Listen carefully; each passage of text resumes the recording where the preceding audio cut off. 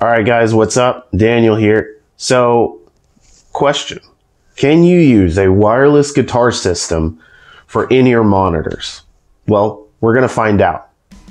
So, I think it was about 2 years ago, I did a video on whether or not you could use Bluetooth for in-ear monitors, right? So you have a Bluetooth headset and that goes into your ears, and then you have a Bluetooth transmitter, and that would plug into your system, your PA or whatever you were using.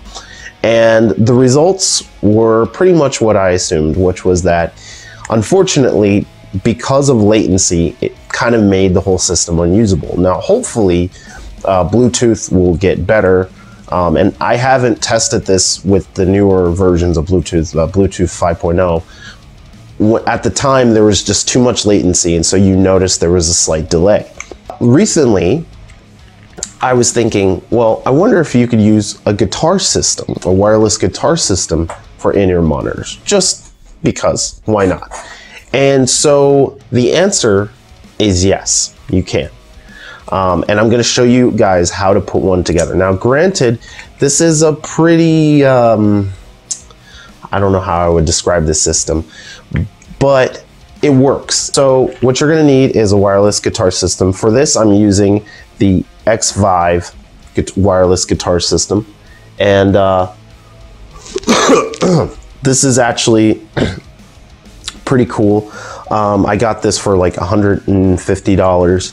And it works great, has good distance, and I actually did an unboxing video on it like I think a year or so ago. And so that's the first thing you'll need. But you don't have to use this kind, you can use other brands. There are other wireless guitar system brands. The other thing you'll need is this, at least for this particular setup. And what this is this is a female to female 1/4 inch adapter. And so what you do is you're going to take the receiver end, which is going to be going to your headphones or your in-ears, and you're going to take your wireless adapter and, or I'm sorry, you're going to take your adapter and your female to female adapter, and then you're going to also need one of these, which is a 1/4 inch to 3.5, sorry, 1/4 inch to 3.5 millimeter headphone adapter, and you're going to take these and you're going to put this in, and this is what you're going to connect your headphones to. So this is it essentially right here. And then what you would do is you would take the transmitter and that would go into your PA system. Now, with that said, there is one caveat. And also, before we continue with that, you might ask, well, why would you do this in the first place? Why wouldn't you just use a wireless in-ear monitor system? And the answer is because they're more expensive. That's pretty much all it is.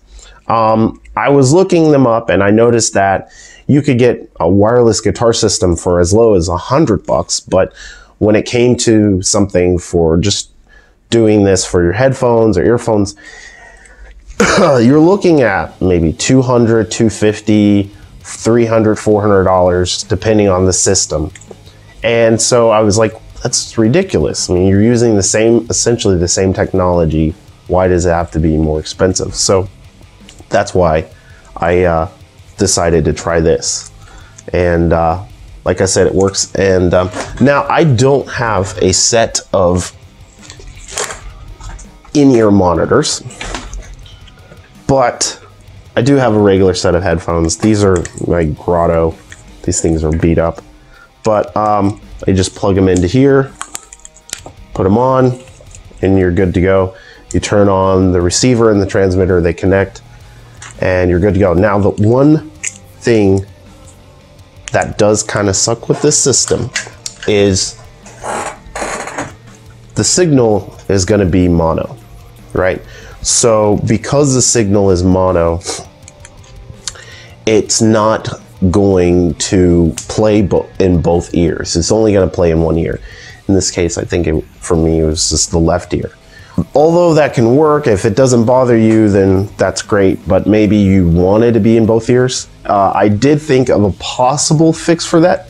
It's still gonna be mono, but at least it's gonna be mono left, mono right. And what that is essentially you're gonna need another adapter. And this adapter would essentially go on here, and it essentially would convert it from, it would just be a little adapter. It has, it goes from mono to stereo. And so with that, you might be able to get a signal in both ears.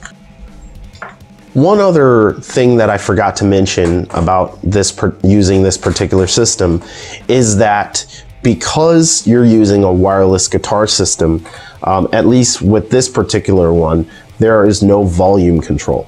So what you will have to do is either use a headset that has a built-in volume knob, which they do exist, or you would have to essentially control the volume at the source, which would be the PA, the sound system that you're using that's being transmitted to your headphones. So that's the only other thing. So there's a cheap way to have a mono. There's a cheap way to use a guitar system for your in-ears. There you go. And if you guys have any other ideas that might work, alternatives, let me know. Obviously, of course, you could just go with a traditional wireless in-ear system, but I thought, why not? And the cool thing about these are they're cheap. This was like $4, and this was like I think I got a pack of 3 for, I don't know, $6 or probably less than that. It was really cheap. So yeah, you don't have to spend a lot of money, and you can take something that you already have and essentially use it for something else. And then another thing you could also ask is, well, what about a mic? Could you take and use this system for a mic?